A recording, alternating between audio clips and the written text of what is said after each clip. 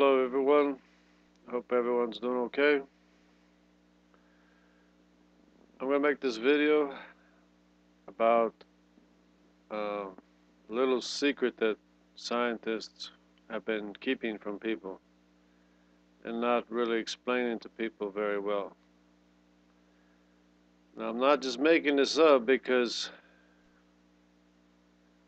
it's evident that people don't really know what the issues are with general relativity and the time dilation.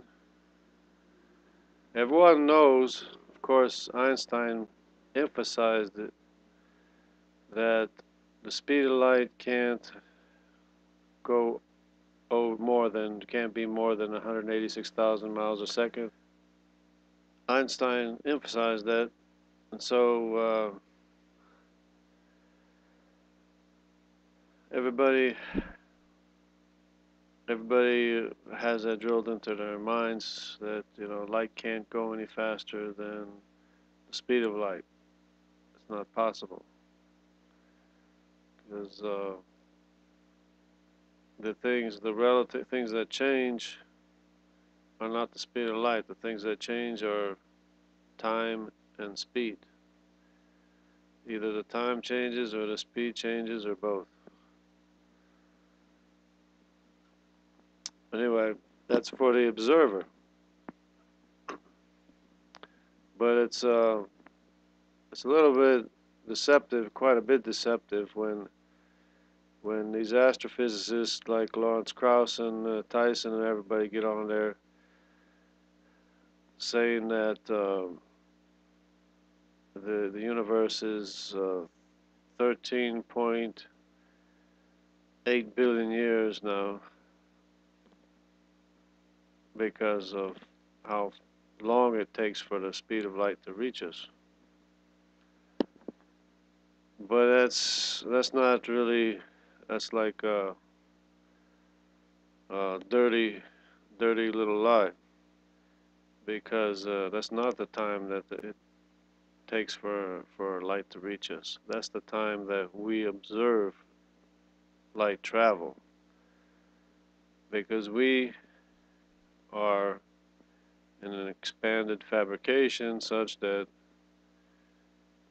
we see everything in slow motion, because space expanded from no space, an infinitesimal point, which is no space. And also what they're not telling you is that time expanded from no time as well. So this nonsense of it taking 13.8 billion years for light to reach us from the farthest galaxies or whatever is just nonsense, because of the fact that you're looking at expanded time. You're looking at time that expanded from no time. You're not looking at real time. You're not looking at the actual time that it takes for a photon to reach us. Ask them what the actual time it takes for the photon to reach us. Ask them what the actual speed of light is. Neil deGrasse Tyson will tell you. He'll say that light is. He'll say that light lives in no time or outside of time, or that it arrives instantly. I won't go as far as to say that light arrives instantly, but it arrives almost instantly, because it has to leave the place where it came from, and it has to arrive to where it's detected by our eyes or detected by our instruments. That time that it takes is almost no time from the farthest quasars, which is another problem, because quasars aren't supposed to exist in an early universe. So they're still trying to explain away why quasars are being seen from so far away. Well, it's because we're seeing things in real time. People are not putting this together. Because you can't measure expanded time. You can't do it. Because it's time that expanded from no time. If you're going to measure it, the universe, it's no time. But we know from actual history, we have an actual history of expanded time being at least a little over 6,000 years, because we have human records, historical records going back that far. But beyond that, there's no way to know. There's no way to know if the universe was even here. Because the universe is expanded time, a time that expanded from no time. Everything we see is in real time, actual historical time. So the millions and billions of years that they're saying exist, it can't be proven. They're not even there. They don't exist. Not from the evidence. You can't tell from the evidence. You can tell me from the evidence how old the universe is, because the light is reaching us in almost no time. So if the light is reaching us from the farthest quasar in almost no time, how can you say it takes billions and billions of years to reach us? Sure, that's our observation. Our observation is that of expanded time. But that's not the actual time that it takes for light to reach us, which should be raising some red flags, because the photon is like there almost instantly, or some say would even say instantly. It's already there. When it leaves, it's already here. It's almost as if the universe, when the photon reaches us, the universe, for as far as the photon is concerned, just unfolded or just collapsed on itself. Because space became no space while it was traveled from the farthest galaxy to us. It became almost no space and no time. So as far as the photon is concerned, the whole universe collapsed already. But we're still in expanded time. We're in a fabrication of expanded time and expanded space. And it hasn't, as far as we're concerned, it hasn't collapsed yet. Because we're still in a fabrication of expanded time and expanded space. Of course, there's no guarantee that that's going to stay around for very much longer. There's no guarantee that it's been around forever, and there's no guarantee that it's going to continue forever. Because we live in a fabrication. And the fabrication has function only when it's directed. And you can be sure that no physical thing ever directs anything in the universe. Physical things only ever do what they are forced to do, and physical things what they're forced to do or directed to do. And to begin with, physical things can only ever be what they're forced to be. They can only do what they're forced to do and directed to do. Physical things never determine anything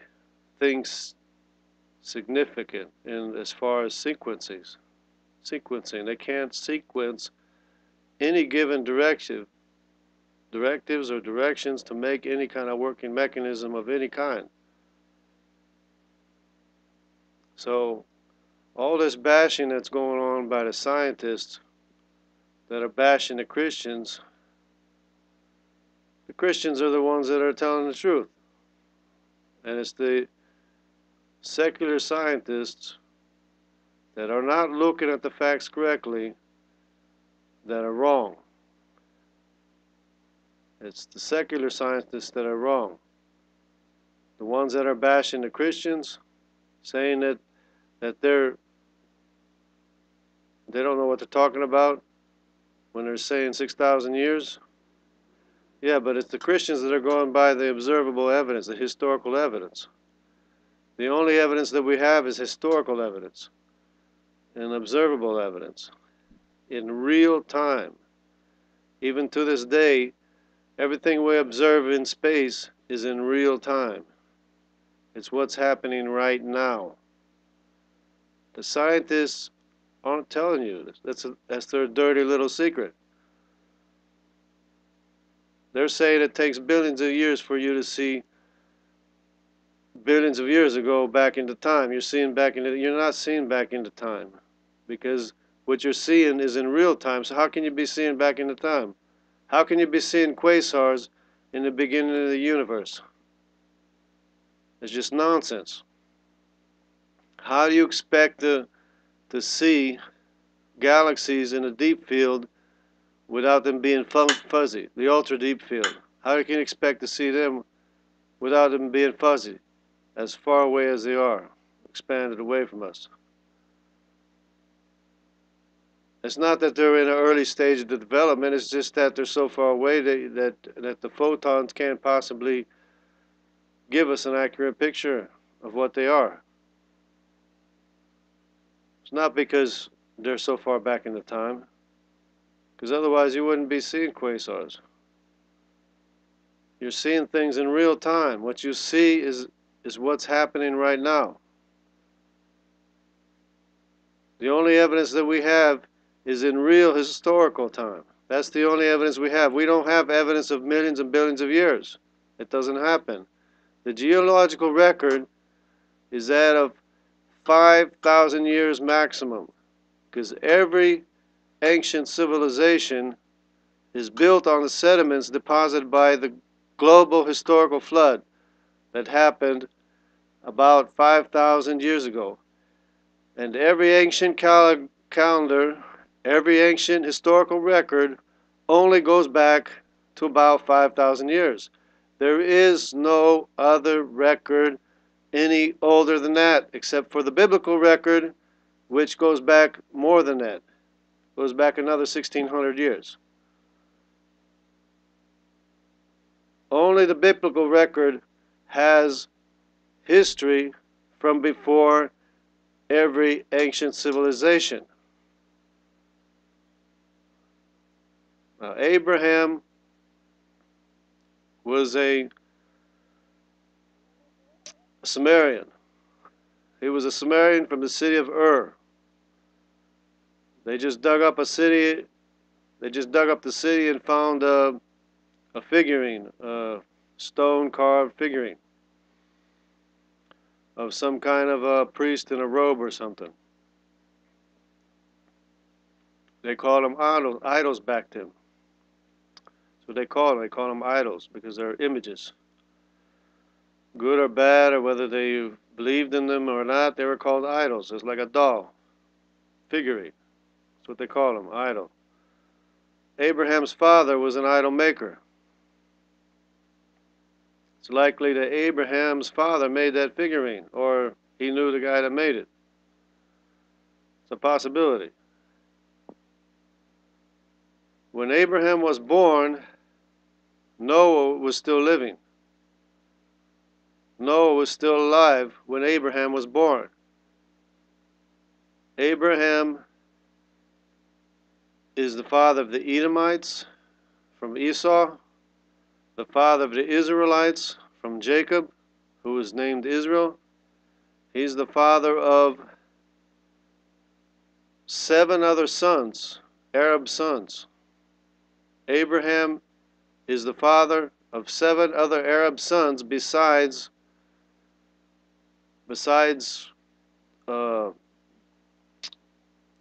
with Isaac. It was Isaac and then Jacob. Isaac had Esau and Jacob. But Abraham had 7 other sons besides Isaac, Arab sons.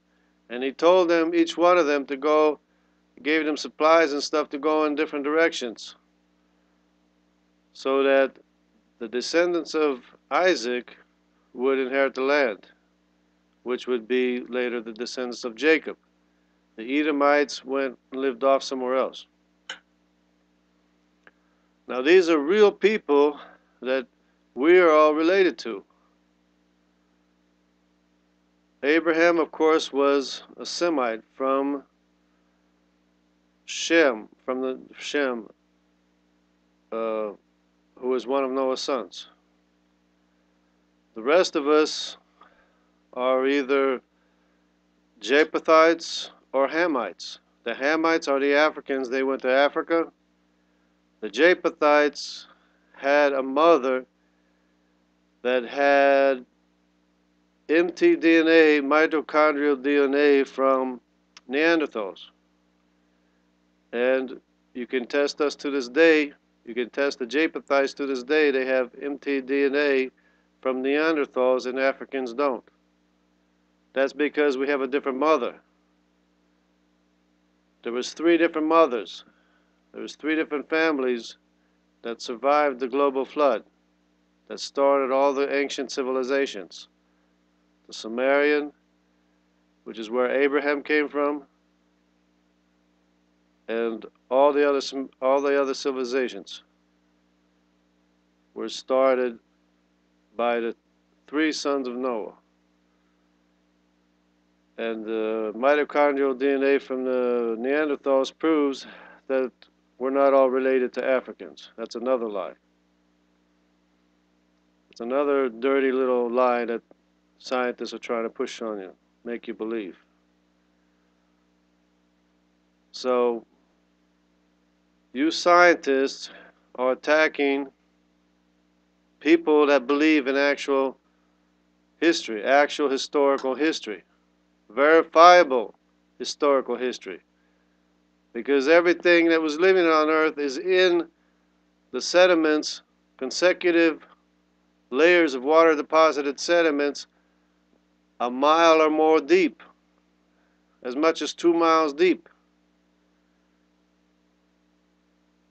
Everything that was living on Earth was buried by the flood.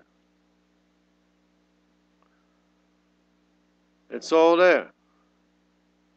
You can't have over 100 million cubic miles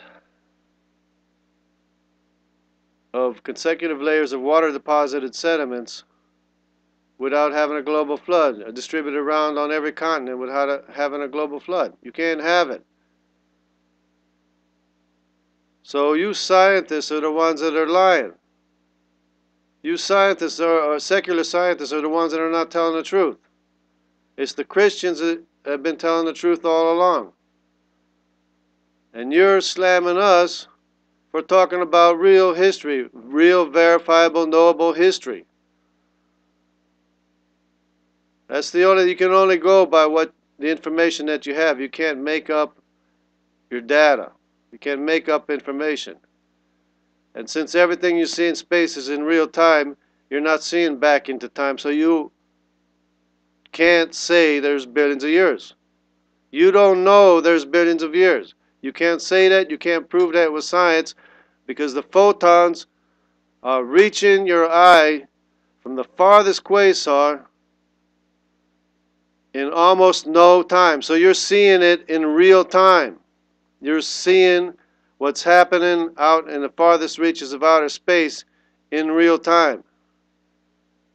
It's a lie for you to say that it takes billions of years to reach your eyes, because you're seeing, what you are seeing is expanded time and expanded space, which completely collapses when the photon reaches you. It's completely gone as far as the photon is concerned. So you better wise up and snap out of your trance. There is no way you can attribute our existence to any physical object. No particle, no part of a particle, no atom, no molecule, no groups of molecules that haven't already been directed. You can't attribute anything to a natural cause. The functionality alone screams that you have a maker. But you wouldn't know it. You only know it because the elements are programmable and programmed inside of you to make all the working mechanisms, the pumps and the motors and the electronic controls, electronic communication and stuff inside of you.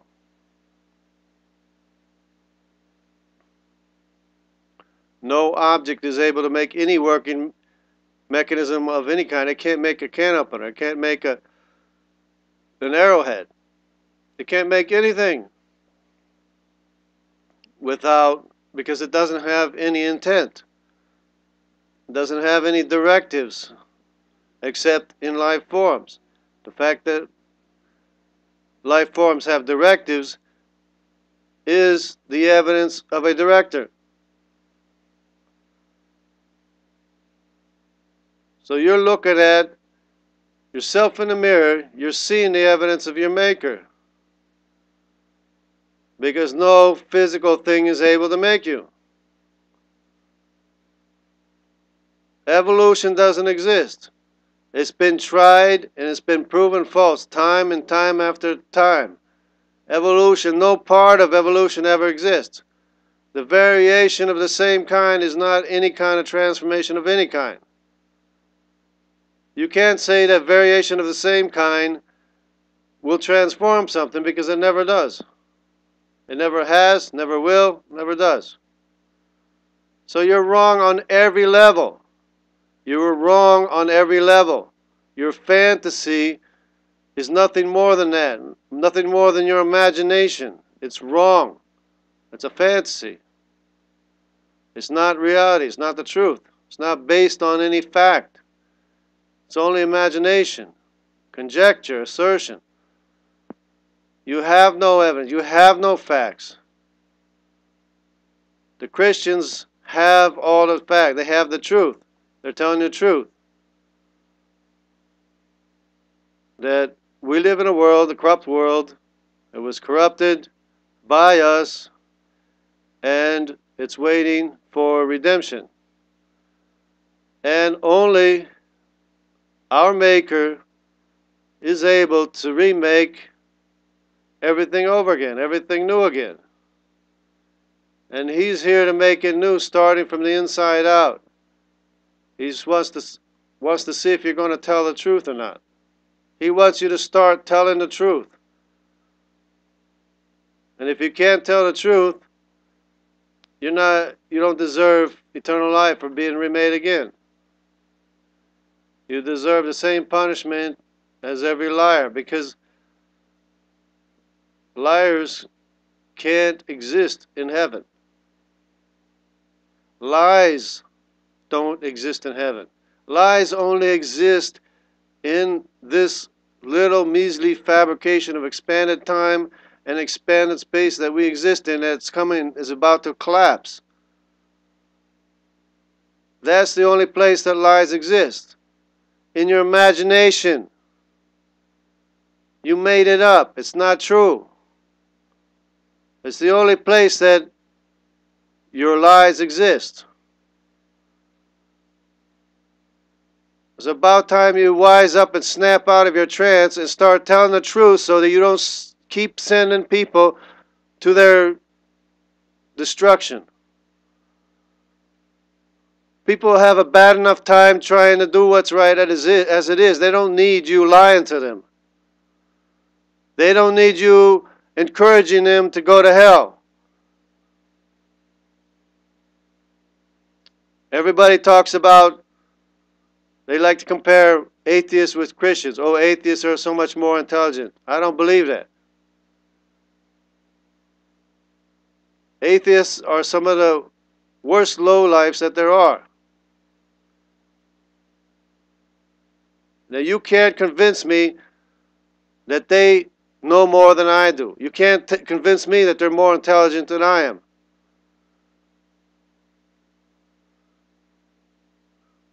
Now, every one of us has our issue. Every one of us came from a bad place, myself included. But we need to stop this nonsense. We need to stop this nonsense and start telling the truth. It's the only way. And you scientists need to start teaching the facts as what they are. You need to stop talking about millions of years. They don't exist. There is no evidence of millions or billions of years. You don't even know what that is. You have no concept of what billions of years are. You have no concept of that. And if you do, you're just a flat-out liar, because there is no way that the earth is even any more than 14 million years old if you look at the sediments that are on land and not in the ocean, where they should be if the earth was 14 million years old. The earth is not even 14 million. You're just a bunch of liars. You're a bunch of liars. No evidence supports your belief, your teaching, your lie. You have no evidence. You have no evidence to say the earth or the universe is billions of years old, because everything you see out there is in real time.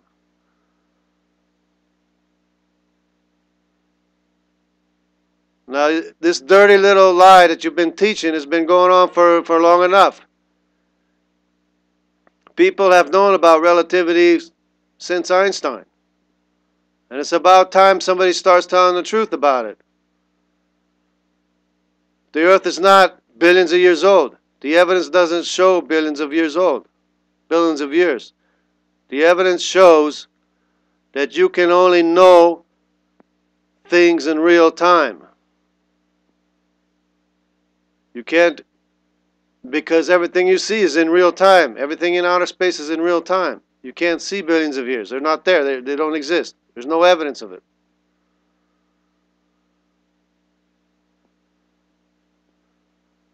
This is something that has been annoying me ever since for years and years and years. You have these people in the magazines and on TV talking about millions and billions of years. It doesn't exist. No way and no how. All the fossils were buried 5,000 years ago. That's it. That's it. You don't have no more time than that. That's our history. That's the evidence that we have. 5,000 years since the global flood that buried all the fossils, the dinosaurs, everything that existed. It's all there. It's all there in the record for you to see. It's consecutive layers stacked on top of each other, a mile or more deep, on every continent.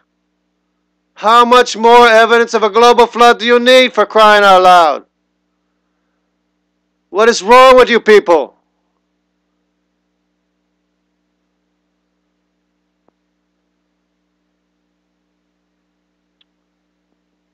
I get this nonsense day in and day out. Evolution, evolution. Evolution doesn't exist. The evolution of cars. Cars are designed. It's not evolution.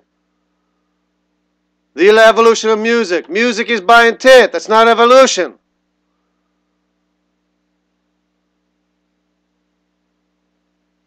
Evolution doesn't exist apart from the imagination of your own fabrication. It doesn't exist anywhere at any time. It's in the government. It's in the schools. It doesn't even exist. There's no evidence of it.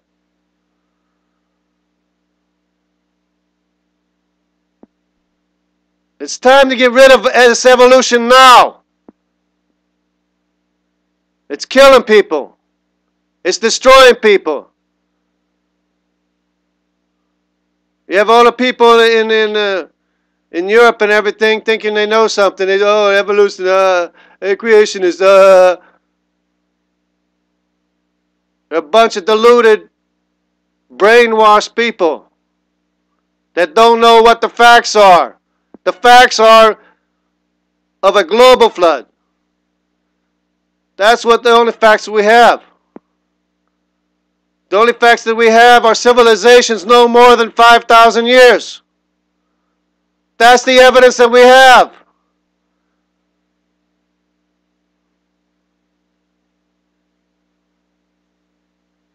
I'm tired of this nonsense. You need to stop this evolution right now. It doesn't exist. No part of it exists.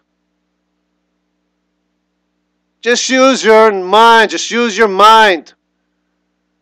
You have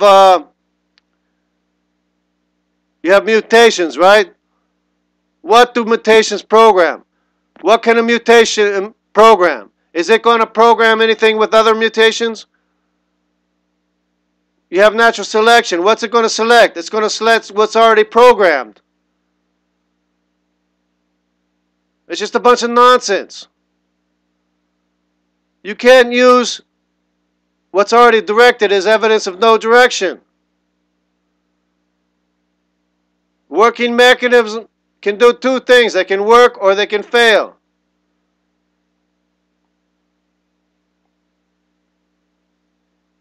Then you're dependent on random chance, which destroys 99% more than it ever supposedly ever makes. It's never going to morph anything. It's never going to transform anything.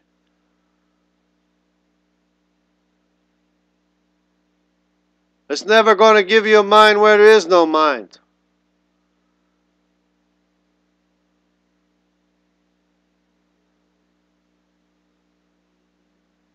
So it's just nonsense.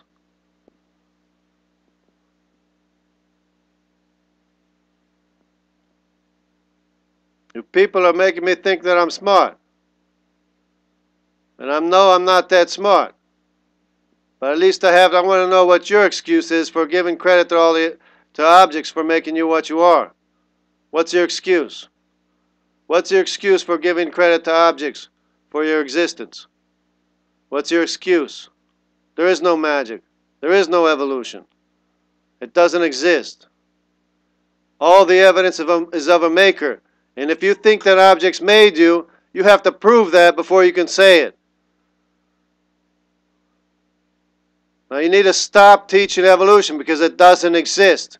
It only exists as a figment of your imagination. Nothing more. And that's it. So wise up and do yourself a favor and do society a favor and stop teaching this nonsense of evolution. It doesn't exist. We have a maker that we have to answer to. That's what the facts are. You don't like the facts? Then you live in fantasy. You're living in fantasy because you don't like what the facts are. That's what the facts are. Don't shoot the messenger. That's what the facts are. Have a nice day. Sleep well.